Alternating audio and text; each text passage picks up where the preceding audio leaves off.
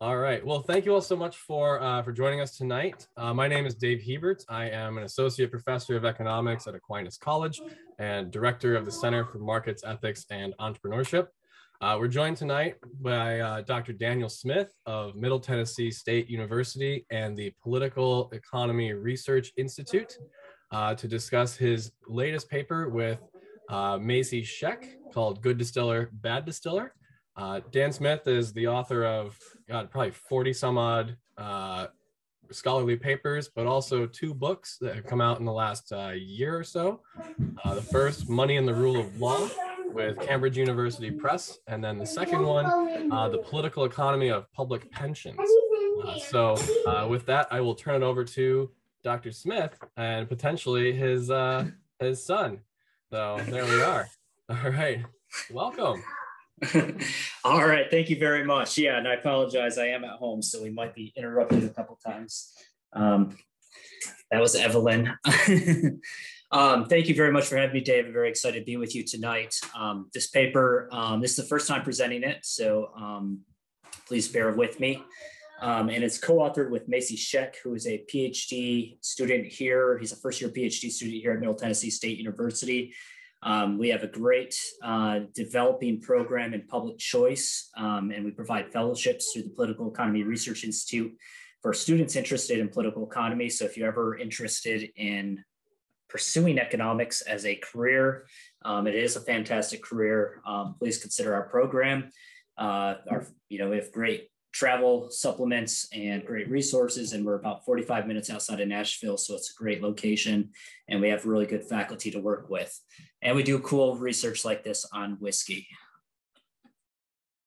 So to just start us off, there's a whole literature on institutional filters, and that is that, let me minimize some stuff here so I can see it, that the structure of incentives and the flow of information that are set by institutions. So institutions are the rules of the game. So think like the rules of the game that we have for markets, and rules of the game that we have for government, and rules of the game that we have for the academy. Those structure how we behave and can alter our behavior as the rules change. So if you think about this is an example that Pete Betke, my dissertation advisor, used. If you change the rules of basketball and you made the net much lower, like 3 feet off the ground, you'd have the play would be different, the recruitment of players would be different, the entire strategy would be different if you changed just even sometimes some slight variations in the rules. So even the same actors under different sets of rules can behave in widely divergent manners. And that could even influence our moral behavior. So the same people under different institutions can actually take drastically different behavior that can be judged moral or immoral based upon the context. And there's also a growing literature of scholars interested in how markets affect our morality, especially as compared to governments. So there is there's a literature suggesting that markets are morally corrupting, that interacting in the market encourages greed and self-interest, and therefore discourages cooperation and development of moral character and tolerance and the such. But there's another strand of literature that's emerging that suggests that markets can actually encourage virtuous behavior. So some of this literature actually goes and does experiments on primitive societies around the world, and especially ones that have had various exposure to markets. And they play little economic games with them and see to determine how self-interested they behave. And the finding in this literature is actually that the more exposure to markets people have, the more moral they behave. So the more virtue they have in their interactions, the less narrowly self-interested they are when they engage in these economic games. There's one of the first papers I cite here actually primes people before playing a game. So what they do is they prime them with market words, and people that are primed with market words actually behave more honestly in the subsequent game than those that were not primed by market words. And And Store and Choi have a fantastic new book that I highly recommend, Do Markets Corrupt Our Morals? Going through the entire empirical literature on this and make a fairly compelling case that not only do markets encourage moral behavior, but they actually are moral training grounds that make us better people. And you can kind of think about this. This goes all the way back to the do commerce thesis of Adam Smith and David Hume, that to engage in commerce, if I want to trade with someone, I have to earn their trust. So I have to behave in a virtuous manner. If I'm dishonest with them, then I lose all future chances of conducting business with them and anyone that they go on and tell. So it hurts my reputation. So even if I'm just being self-interested, I'm going to develop honesty and respect for my trading partners. And what I found with my dissertation, which was kind of based on this do commerce thesis, is I looked at medieval Spain, where Jews, Christians, and Muslims were engaging in trade with each other, and at a time when these different religions were experiencing extreme hostility towards one another. And in medieval Spain, when they're trying to do business with each other, they would actually adopt each other's practices.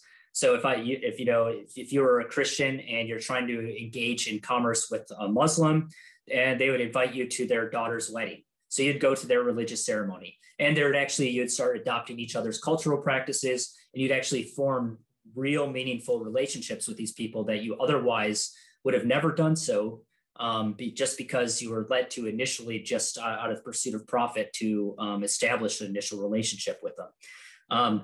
So there is a literature on this. You can also think of like the Reader's Digest survey, where they or experiment, where they go around the world's top, biggest cities, and they leave a wallet laying out, or they see, or they have an old lady trying to open a door, and they see in which cities are you more likely to see someone return the wallet, and in which cities are you more likely to see someone help that old lady open the door.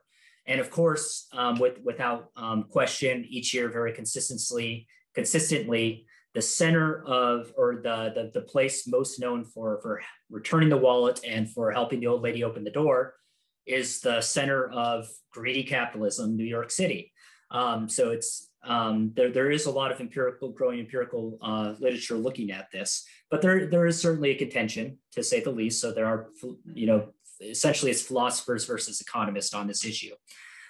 So I want to address this literature by looking at the behavior of early American whiskey markets. And I think it's really relevant to look at because whiskey is kind of unique, especially at this time, in that it's a credence good, which means it's very difficult for consumers to determine the quality of the product. So in this, it's very much like some healthcare products, like, your doctor subscribes or prescribes some pills. Well, you actually don't know the science behind it. Most of us don't know the science behind it. And there's a placebo effect. So you actually may not know if the pill is actually doing what it's supposed to be doing. Or you might not know if a surgeon recommends a surgery, whether it's actually necessary or not, right? So in economic speak, there's an asymmetric information problem. The practitioner has a lot of information about what is actually needed and what the product is and the quality of it, but the person buying it does not. Same thing with like a plumber. Whenever a plumber comes to my house to fix a problem, I have no idea what they're talking about and if it's actually necessary or not.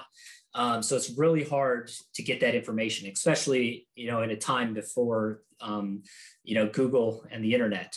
And it also has some attributes of experience good. Experience good is a good that's hard to discern the quality of until you interact with it. And then you can, so whiskey, there are some aspects of whiskey, especially as I talk about in the paper, as distillers develop distinct characteristics that turn it into an experience good.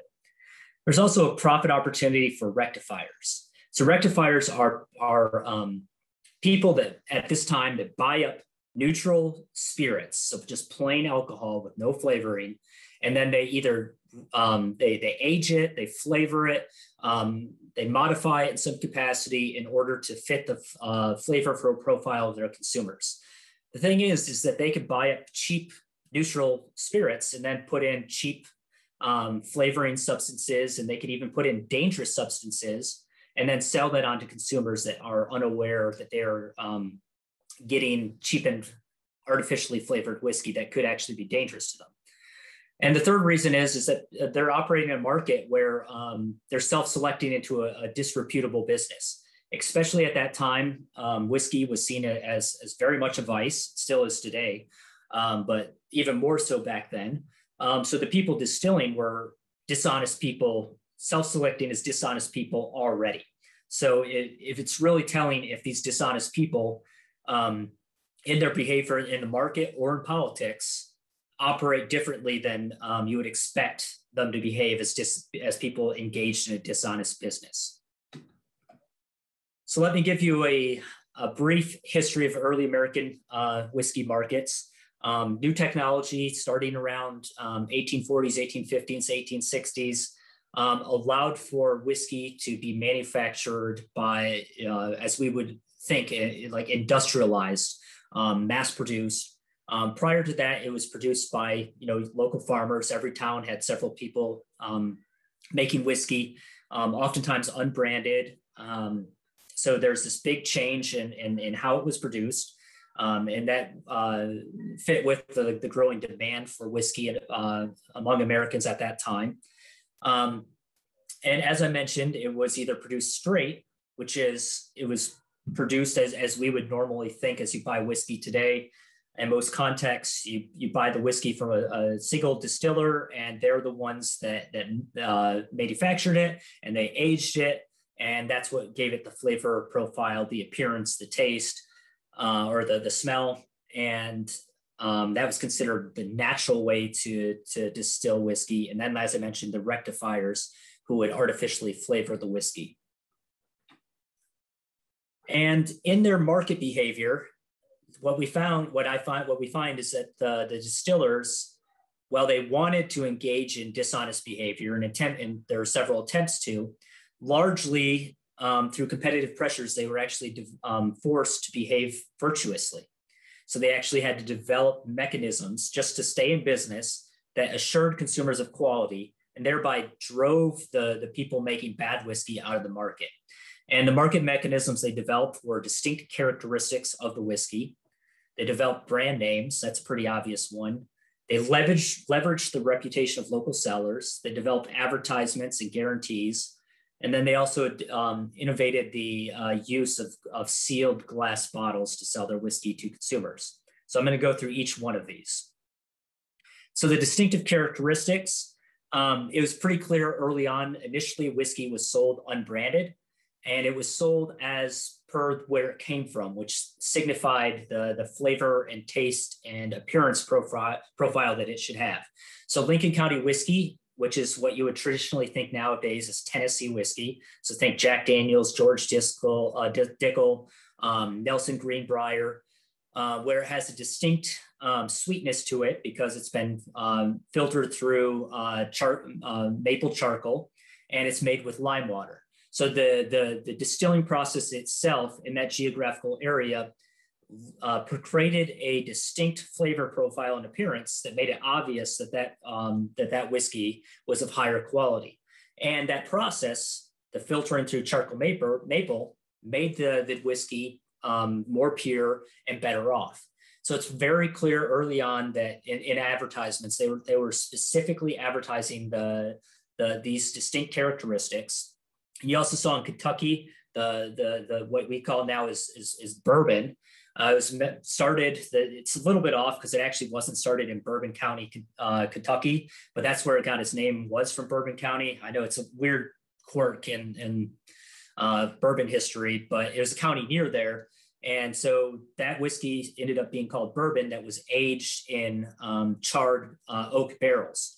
So that had a unique flavor profile. You also had Eastern rye whiskey that was advertised as such. So it wasn't brand names, it's just advertised as the specific distillation process. And that would inform customers, hey, this is what you should expect when you experience this whiskey. And if it was otherwise, then you would automatically suspect that there was some shenanigans going on, or your dealer was trying to fraud you in some manner. So they developed these unique characteristics specifically to ensure consumers of the quality of their product. And when new distillers open up, they would oftentimes latch on to this. They would say, okay, we're starting up a new distillery in Eastern Tennessee, and we're going to adopt the Lincoln County process. And here's how we're going to do it. And we're importing the technology directly from this distillery. So it's pretty clear that they were, new distillers were trying to latch onto that to ensure quality to consumers. And part of this was they also started developing age statements. Initially, they didn't actually say, this is age 10 years, this is age 4 years. It was just old and new. So you commonly see in advertisements at this time that we're selling Lincoln County whiskey, both old and new. And of course, the old, meaning that it was aged in a barrel much longer, went for much higher prices than the new whiskey. So you see these specific age statements also as an indicator of quality to consumers. If any of you have, drink whiskey, especially Scotch, you know that the longer it's aged, the better it is, and you can taste it in the flavor. So it becomes another distinct way to ensure consumers of quality is, hey, we're just, we're a major manufacturer and we're going to let our product age a lot longer. Jack Daniel's was one of the first ones to actually put an age statement on their whiskey bottle. There's an advertisement from 1904 that says, hey, we age our whiskey for 7 years. We're the first ones to do it. So we're going to put it. And that's why the advertisement said why it says old number 7 at the top of their bottle. The next mechanism they developed was brand names. And this is pretty obvious. Brand names are a way for companies to have a reputation. And to build that up, you interact with brand names all the time. It makes it easier to shop. You're like, okay, I'm going in and buying this product manufactured by this company because I know their specific quality. It makes it really easy, especially when you're traveling, right? You go to a different town, you know hotels, the food around there. You can be like, okay, I know what that company is. I know what their quality is. Well, it's the same thing with whiskey. Initially it was just local reputation, but what they did is they built those names, George Dickel, Jack Daniel's, Evan Williams, up into name brands that had associated trademarks. And they were actually registering these trademarks before trademark registration. And how they did this is they put it in trade books for the liquor business. And so they set property rights for it, say, okay, here's our trademark. No one else should use it. And then they would actually sue people that would appropriate that trademark name or try to do something close to that, even before the government was enforcing trademark laws. The brand name that I found in advertisement was OFC in 1874, and then Nelson's Greenbrier in 1893. And like I said, then the brand name started issuing age statements after that as well. So that was an important development so they could sell their product beyond just their local geographic region. Very interesting mechanism that they adopted was that they would leverage the reputation of local sellers. And so, most people bought their whiskey from either a local dealer, like a grocer, or a local pharmacist at that time. So what these distillers did was they'd make exclusive arrangements with one of the dealers in that town, kind of give them a local monopoly, but that was a way to assure consumers that was the pure product, because those people could advertise, hey, we got it. We're the exclusive dealers for this distiller in this community. No one else can sell it. So therefore, and we have a direct relationship with the distiller, and everything we sell is guaranteed to come directly from them. So that's a way to ensure consumers that it was actually the genuine product being sold. And this is really important at this time because I failed to mention that whiskey was sold out of barrels at this time. So up until essentially, late 19th century, early 20th century, whiskey was sold by the barrel from the distiller, and then the dealer themselves people would bring in their own jug and scoop it out.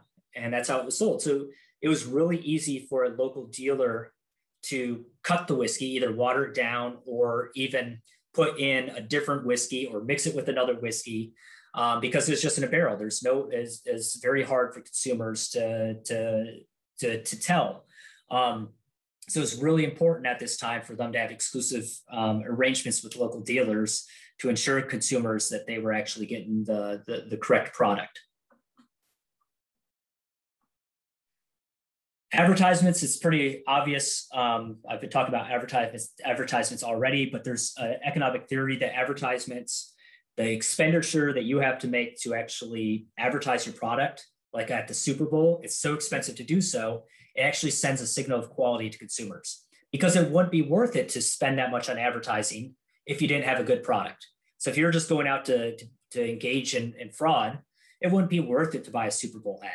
Well, newspaper ads, especially at this time, were very expensive, and they're the primary way that people communicated at this time. So it sent a signal of quality that they were willing to purchase an ad. But some of the things that they advertised were really interesting.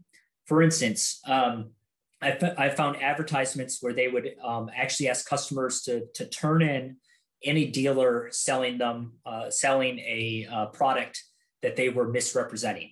So if there was any concern on the part of consumers that, hey, you're getting something that isn't high quality and what you would expect from our distillery, let us know. And then we will actually advertise against that distiller and let everyone know that they're engaging in fraud and they're pretending to sell our product, but it's actually not pure or it's not a product at all.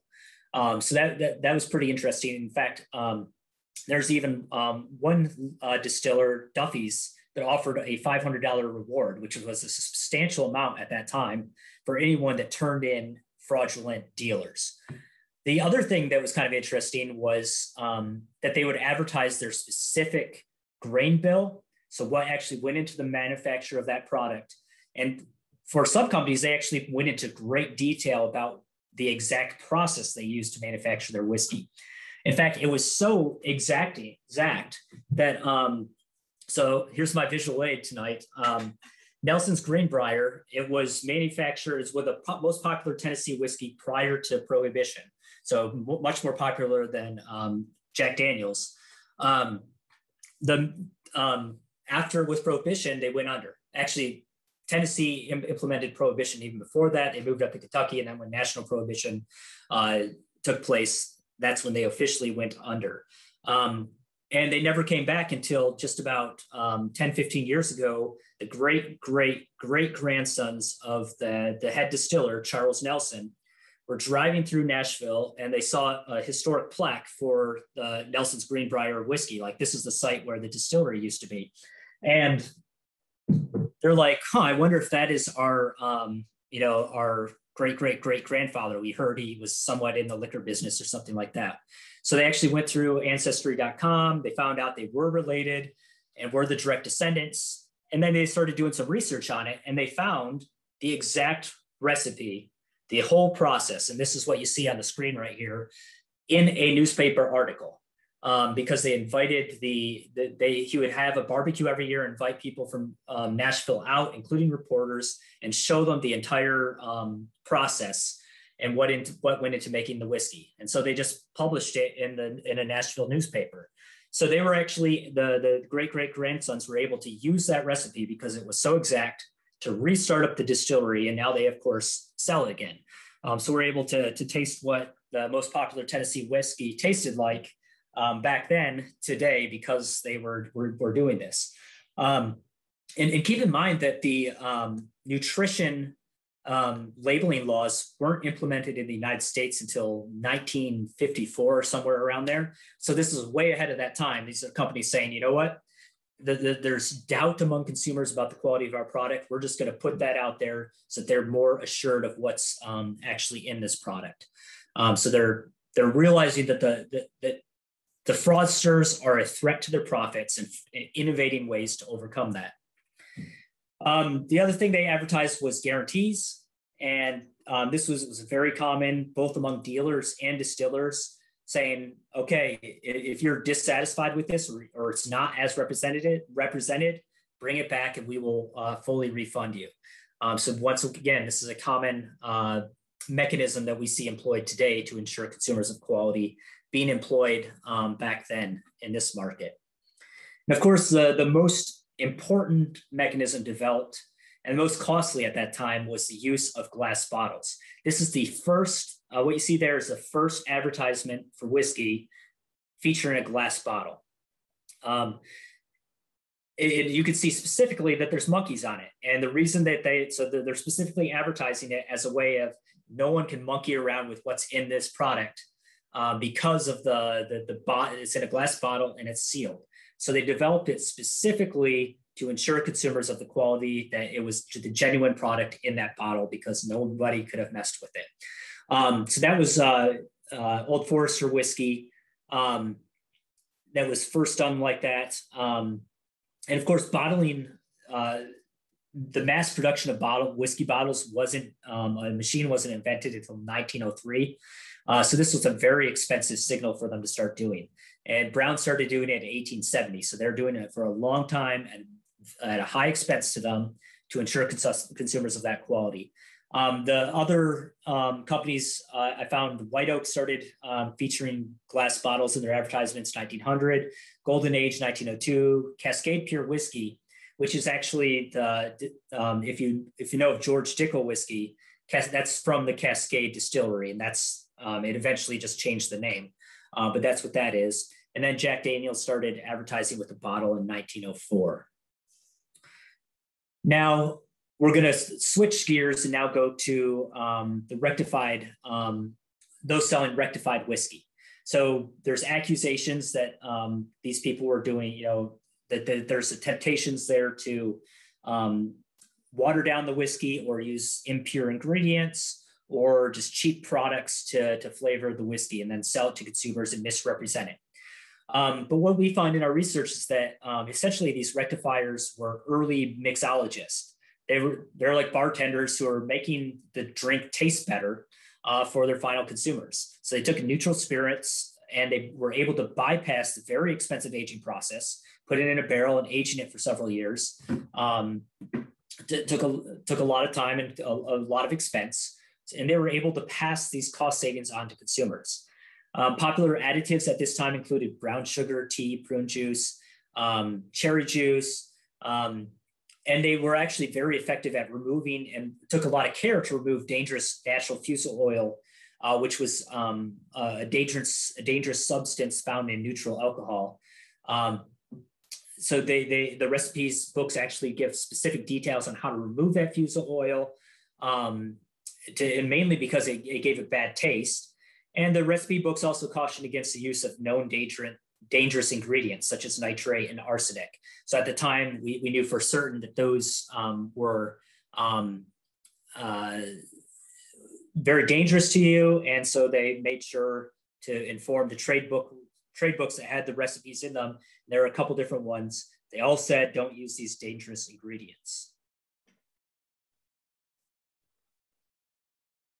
And it was commonly advertised. So the fear or the story nowadays is that these rectifiers were selling it. They're misrepresenting the product and selling it as pure straight whiskey. I find that was not the case. It was commonly advertised as such by dealers and distillers, saying, hey, yeah, we have real whiskey, straight whiskey. It's a little more expensive. And then we have rectified whiskey. That's a little cheaper. And you also had some of the most famous brands that we know of nowadays, such as Old Forester, Four Roses, Rip Van Winkle, and Weller, were originally rectifiers. So there's a lot of quality. There's more quality there than is understood in the common story nowadays that we find. Now we turn to, was it dangerous? Well, we did a thorough search of newspapers using the newspaper.com database. We could not locate a single instance of harm, poisoning, sickness, or death from rectified whiskey from 1800 to 1920. We found cases of harm being reported in newspaper from fish, flour, coffee, a whole range of other things. We found a lot of newspaper clippings on diseased meat at that time and diseased milk. In fact, there were New York City police actually had a larceny among their crimes that they listed, like larceny, burglary, all the regular crimes that you think of. One of them was selling diseased meat. So it clearly, if there was a problem with people selling dangerous whiskey, it would have been reported on at that time, because we found this very common with other types of poisonings and other types of food products that were made impure. In fact, newspapers did report at that time, they actually thought that whiskey was a cure for snake bites and tarantula bites. So I actually found newspaper clippings reporting that like this person in Texas was allegedly cured of a bite of a tarantula by drinking copious amounts of Robertson County whiskey. Pretty absurd now, and it wasn't until 1920 when I found an article where there's actually a 1920 article where a scientist actually went and studied, does whiskey cure snake bites and tarantula bites? And they're like, actually, guys, we were wrong. It doesn't. So anyways, long roundabout way of saying that all likelihood would have been reported upon, especially with the temperance movement at that time. The people in the temperance movement with the people, especially women that were appalled by the dangers that whiskey represented to society and were trying to use every tactic whatsoever to make whiskey illegal. So they surely would have made, if they could find one case of rectified whiskey being dangerous, they surely would have touted that as an example, but we just simply could not find any. When we looked at the ingredients, there were some dangerous ingredients used in the production of rectified whiskey. It is listed in recipe books for Irish and Scotch whiskeys and Old Roanoke and Tuscaloosa whiskey, as well as gin whiskeys use turpentine. But they were the most popular whiskeys, such as the Lincoln County, Robertson County, and Bourbon County whiskeys did not list any of these dangerous ingredients.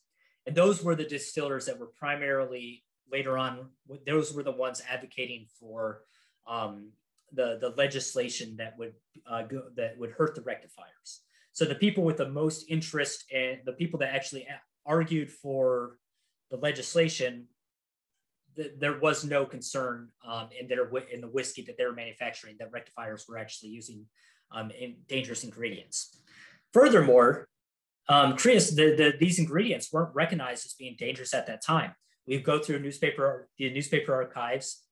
We find it's commonly listed as a cure for toothaches, cancers, ulcers, bleeding nose, and it was commonly sold in drugstores alongside morphine, Epsom salt, and cayenne pepper. So once again, yes, they did recommend it for a few types of whiskey, but it wasn't known at that time that it was actually dangerous. The first recorded death from creosote was in 1870, and it was because they applied it to teeth. And the newspaper article actually says, well, we know of no other case of harm, so this must be just some rare allergic reaction or something like that.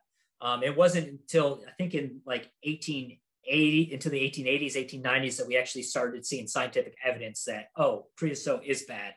And what we actually see is that creosote is actually dropped in the recipe books for Old Roanoke and Tuscaloosa whiskey. It's retained for Irish and Scotch whiskey.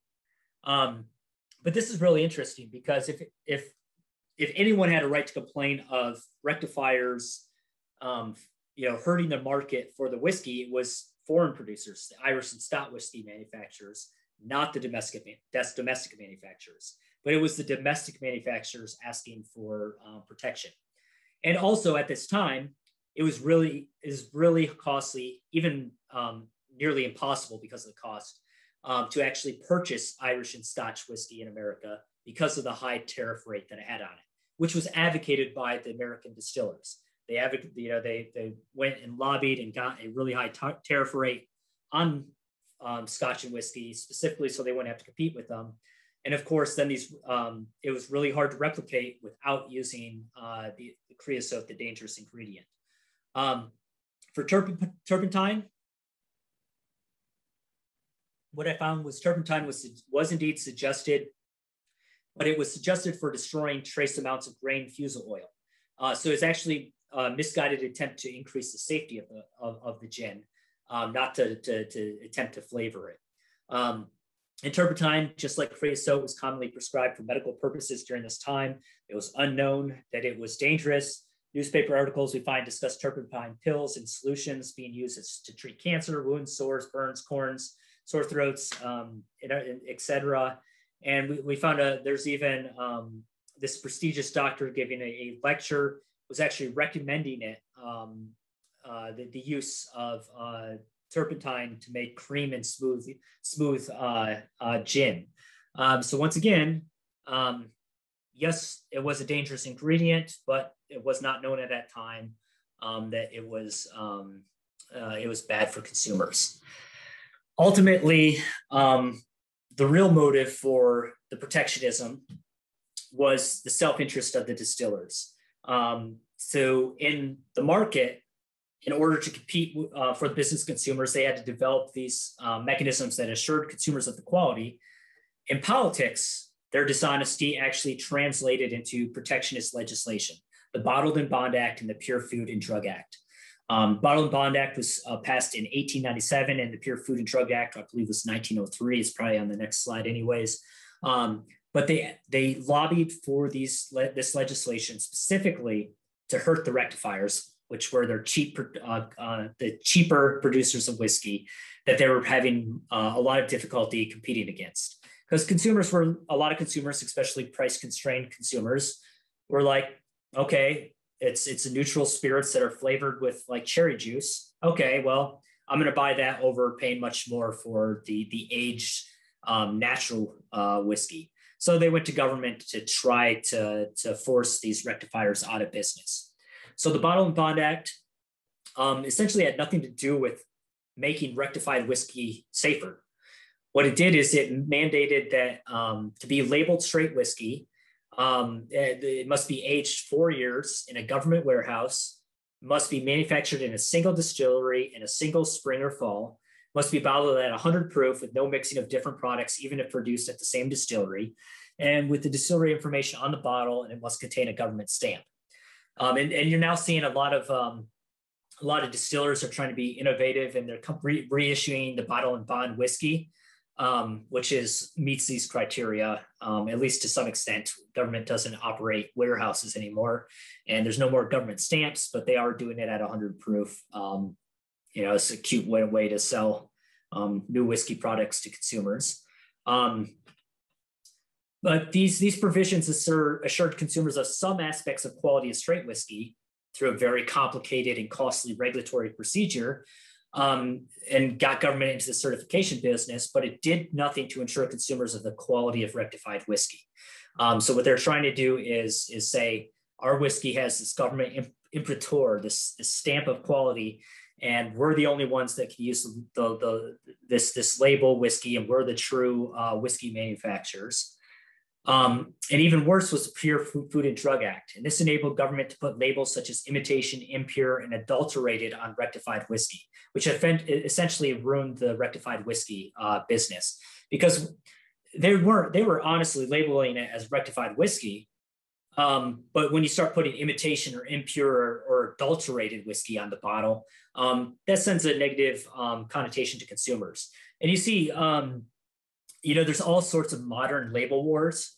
Like butter manufacturers had against margarine. They took them to court and said, hey, you can't use the word butter on your product. Producers of milk have gone up against people that make rice or almond or pea milk and said, you can't use the term milk because that misleads consumers. But really, it's about protectionism because they just don't want that to be at the label. You're seeing all sorts of labeling wars emerging, but this is one of the original ones. And as soon as the Pure Food and Drug Act was passed, they immediately issued a ruling that said rectified whiskey distillers had to put some of these restrictions on their labeling. And by the way, the person in charge of it, his last name was Wiley. He is the primary person in government that was promoting the adoption of both of these acts. He came from Kentucky, from a family of straight distillers. So there's a lot of self-interest at work. And the only reason they were able to get both of these passed was a representative from Kentucky was promoted to the Presidential Council of Advisors, and then was able to get this through in order to benefit their constituents in Kentucky.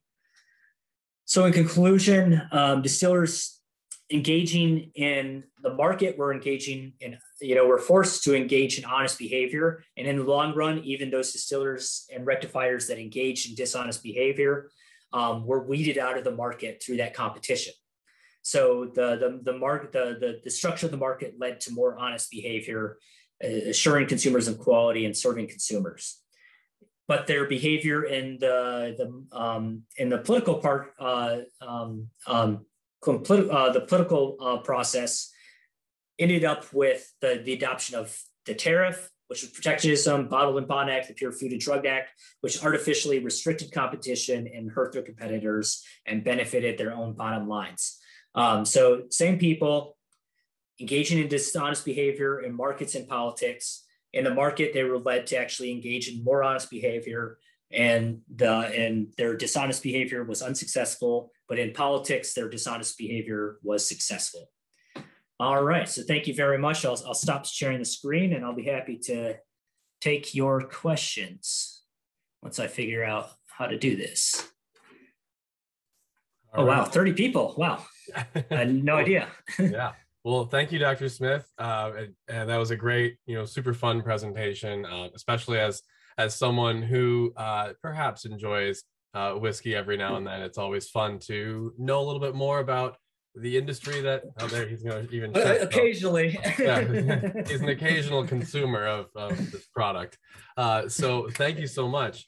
If you guys have any questions, I'm going to actually stop the recording now so that we can have this this informal chat with Dr.